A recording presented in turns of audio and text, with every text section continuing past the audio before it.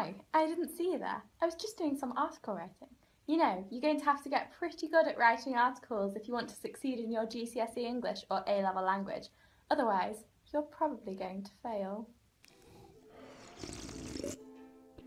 Throughout our AS year, our A-level studies and our trips to Guardian HQ, we've learned a bit about the structure of a feature article. Let's start with the title. What does one look for in a title? A clear, crisp headline explaining exactly what the article is about so the reader knows what they're in for? No, absolutely not. We're not news writers, we're feature writers, know the difference. We want a title as vague as possible. Titles can be vague, comedic, punny if you will, or very short. The aim here is to make the reader wonder what the article is going to be about. The vagueness leaves a sense of mystery, enticing them to find out what the issue is here. Part of the reason that we can be as vague as we like in a title is in the stamp or.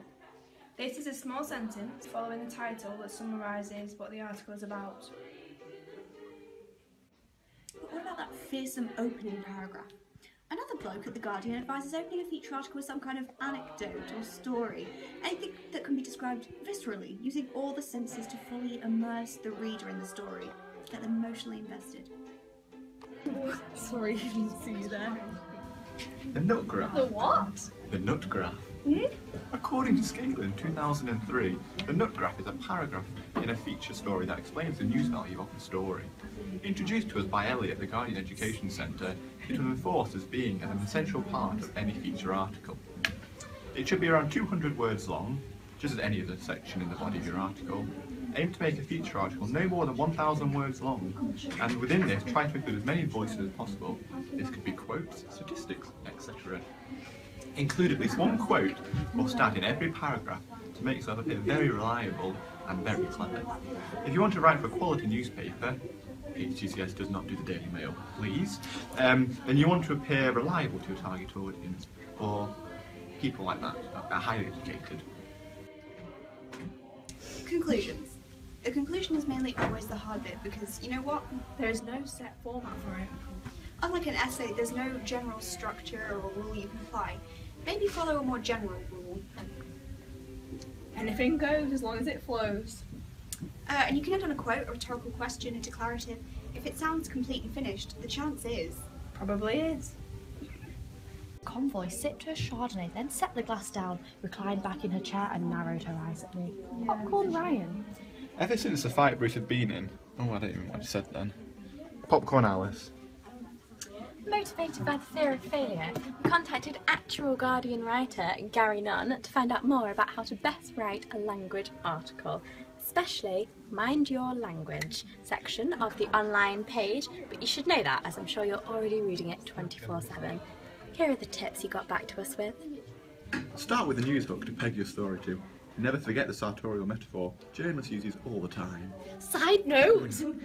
A sartorial metaphor is a metaphor suited to the story you are covering. It sounds complex, but it's a very basic idea and great vocabulary to use in an analysis essay. A subject like linguistics can seem geeky and dry to the outside world, but language is the essence of what it is to be human. Your job is to make that relevant, sexy and fresh, like Ryan. Oh, look at that jawline. Meaty Adams. Ooh. Ryan. You look sexy. Thank you. There are two types of story. Stories about people and stories about dreams. Make your linguistic story about people and don't focus too heavily on their dreams.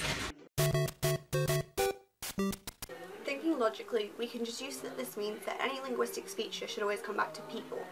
Language is what makes us human after all, so don't get too caught up in the technicalities that you forget the humanity of it all. Gary Nunn advises to set yourself a deadline and stick strictly to it. Nobody writes anything good without a deadline. Thrive under pressure, it germinates creativity.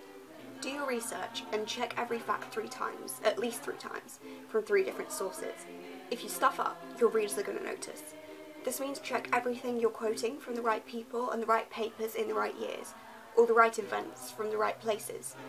Don't make the embarrassing mistake like the BBC did in 2006. The taxi driver turned up at the BBC studios for an interview for a job as a data support cleanser, but was mistaken for tech expert Guy Cooney and quickly rushed on set to be asked questions about Apple's court cases.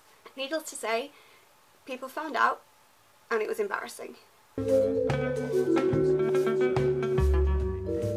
this all mean for the industry and the growth of music online? Well, Guy Cuny is the editor of the technology website News Wireless. Hello, good morning to you. Good morning. Were you surprised by this verdict today? I'm very surprised to see this verdict to come on me, because I was not expecting that.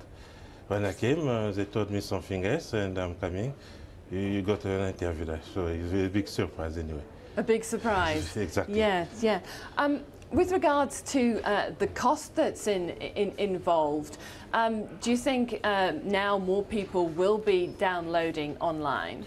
Actually, if you can go everywhere, you're gonna see a lot of people downloading to the internet and the website, everything they want. But I digress. Inject your own personality into your writing if it's relevant for the audience. It'll feel more natural and authentic. And in terms of structure, lay out a rough structure before and not after you start writing. The first line of your article is always the hardest and one of the most important things you'll write. Once you get that right, everything will flow from there. Gary Nunn says he often writes an article around 2,000 words, then goes back and trims again and again, until it's no more than 800 words. This will sharpen your piece. Follow George Orwell's advice. If you can cut a word out, always cut it out. Use original metaphors and similes, but if they're laboured and barbarous, cut them. Kill your darlings. We all have those phrases and words we're really attached to, but did they add to your main argument? Kill them. And plain English isn't dumbing down, it's communicating with crystal clarity. Thanks, Gary. What more can we say? You heard it here first, folks. From one Guardian writer to some future journalists, good luck and goodbye.